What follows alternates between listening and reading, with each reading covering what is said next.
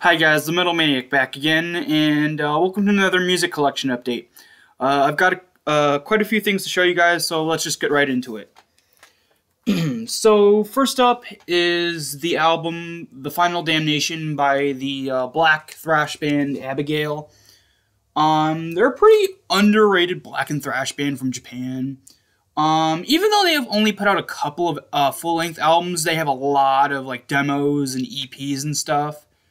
I would probably consider them more of a demo slash EP band than like an album band. Yeah, sure. Like I said, they put out a couple of full lengths, but again, their main part of their discography is mostly full of demos and EPs, and some live albums as well. But yeah. Really cool black and thrash band from Japan. Also, it's very difficult to track down basically anything from them. Like, there's some stuff that's exclusive to Japan, and then there's just other stuff which is just not very well distributed, so it's kind of hard to find a lot of their stuff. Anyway, but this is their fifth album, and one of the easier things of their discography to actually get. Anyway.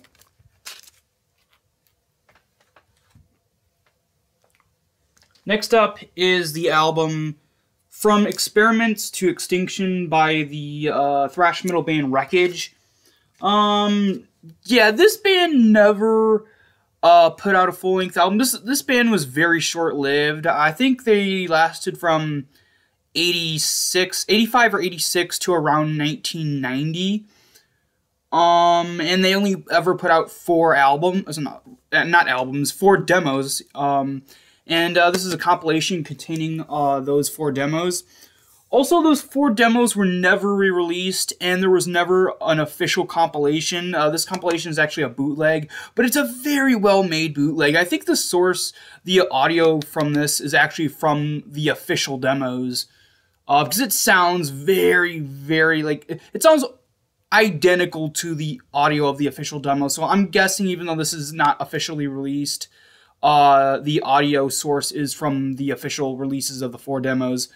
Yeah, really cool band. Has some of the best, like, guitar riffs I've heard in, like, 80s thrash metal, honestly.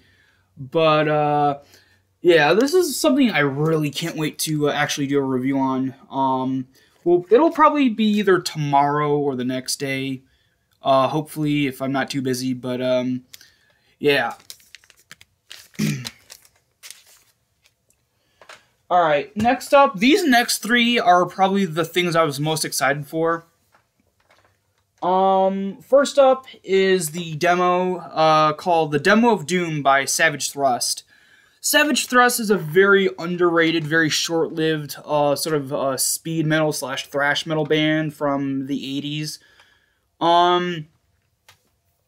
Now, they did survive up until the early 90s. I think 1993, I believe.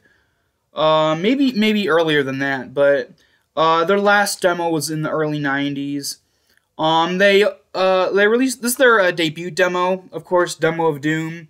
They released a 2-track EP, I think it was, and then like a full-length album, and then like 2 other demos, and then that's it.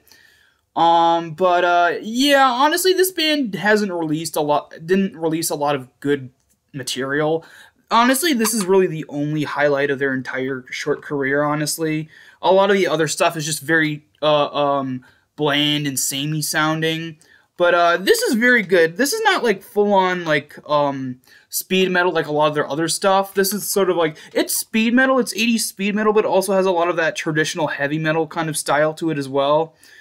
Yeah, it was actually kind of difficult trying to track down a copy of this, mainly because this demo was never re-released. Also, this is not a bootleg. This is 100% official.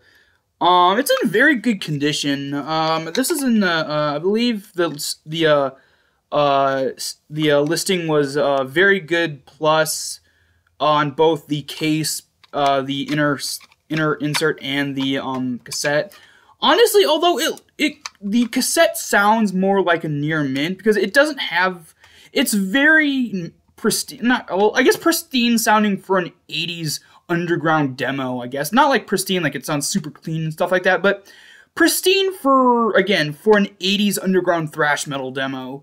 There's no, like, degradation to the audio that I can hear.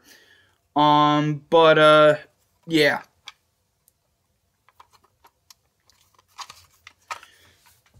Alright. Next up is one of the very early Death demos, Reign of Terror. This is actually, I believe, the second variation of it. There is 3 or 4 different versions. There's an original version that just has a plain black cover with the logo and title. There's another version, which I believe is the 3rd version, which has like some kind of like skeletal like creature on the cover, and then there's this version, which is the 2nd version. Also, each version has a slightly different track listing. The first version is just the main track listing. The 2nd version that I have here is the main track listing, and then side B has a bunch of bonus tracks. And then there's another, and then the other one I think has like an interview or like another bonus track or something. But yeah, this demo, very hard to come by. Also very underrated, to be honest. Pretty much anything pre Scream Bloody Gore in Death's discography. Sorry, I can't talk today. Anything from before Scream Bloody Gore is pretty overlooked and underrated. There's a lot of demos that they did before Scream Bloody Gore that are really, really good, but don't get a lot of attention, mainly because a lot of that stuff was never re-released for some dumb reason. Yeah, just a very cool demo, and again, with all of these things I have on here, I'm really excited to do reviews on them. I might not do a review of this next one coming up because it's the same. It's an original copy of something that I have the re-release of, but I might do a comparison video of the original and the re-release. Anyway, but yeah, Reign of Terror. Definitely check it out if you're interested. It's very underrated. All right. Lastly, the thing I was probably the most excited for is an original cassette copy of the Freezing Moon / Carnage demo by Mayhem.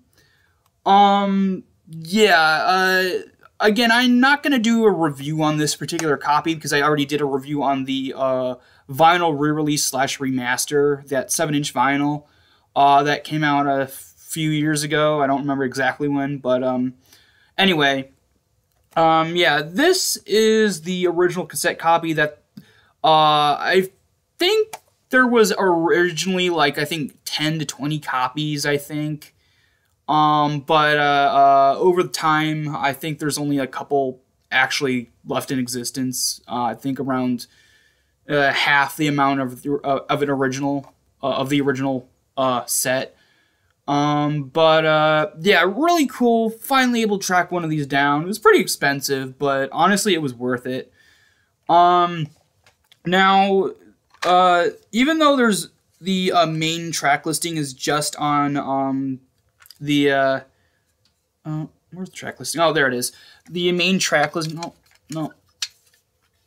There we go.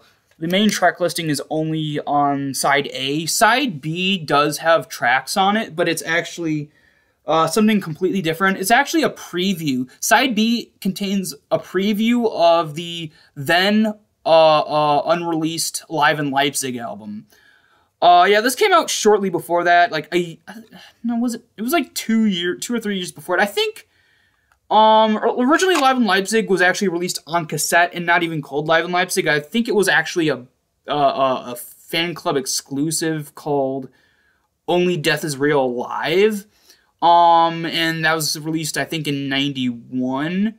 I think shortly before or after Dead Suicide, I think. It was either shortly before or shortly after that. But the first version of Live in Leipzig that came out, that was called Live in Leipzig, came out in 93. And that one didn't even have the iconic cover of Dead holding the candelabra in like the pitch blackness.